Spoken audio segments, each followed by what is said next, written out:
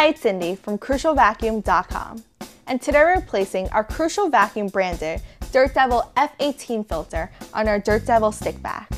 Now before we get started, always remember to unplug your unit. To get to our filter, you can just lay the vacuum down. You just press on the button to take out your dirt bin. Now your filter is located right in the middle of your holder, so you can just take it out and put it off to the side. Oh gosh. And replace it with the one that you got from CrucialVacuum.com with free shipping. You just place it right back in,